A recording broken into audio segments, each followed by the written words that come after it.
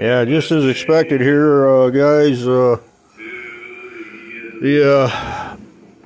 little O-ring, those little O-rings right there. There's what's left of them coming off the old ones there. They're real brittle, real hard, brittle. Most of them are broken up on the goes on that second notch on the valve or on the valve there.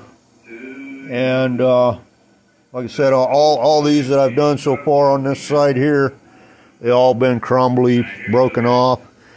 And the other thing I noticed on these on the exhaust valve,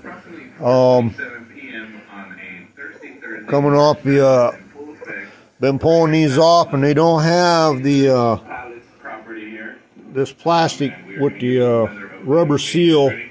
There's none actually on the from the factory stock on these Corvettes here. So these are supposed to go on there, I guess, to help seal that, the exhaust valve, help keep from oil getting down in the exhaust valve, I guess. But because I guess it does have a little bit of suction there, is what I've been reading up on. And but those, it did have these on there. Those are definitely on all of them, but like I said, they're all broken up, real hard. These seals here, these ones right here, but that have been taken off the intake side. Right here, those are really hard. They shouldn't be that hard. So I'm guessing that's probably why we had a little smoke on startup on this. And we're definitely making some progress on it. Just slow going, takes a little time. Got air hooked up to the cylinder air to keep the valves from falling down inside the motor. So that's one thing you definitely got to do if you're doing it this way.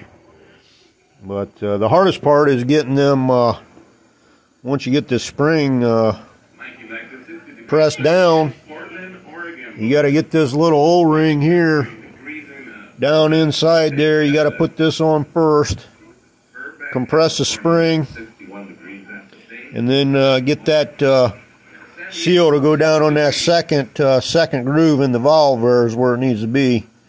And that's a little difficult to do with this. I'm finding out with this here spring compressor, because when I compress it down, it wants to shove that spring all the way up against the top part of this spring here, which is this. Looks like this right here. It wants to shove that all the way against the valve, so you have a hard time getting the that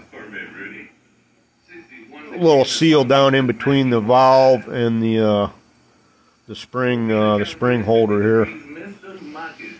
But so yeah, that's what I was suspecting.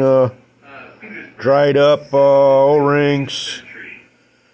Like I said, definitely the ones, these little ones here are definitely really bad on this side. I haven't torn into the other side yet.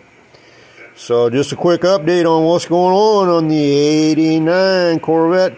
Oh, and also I had to take this, to get this one, this particular spring compressor down in there, I had to take this, had to take the AC compressor off.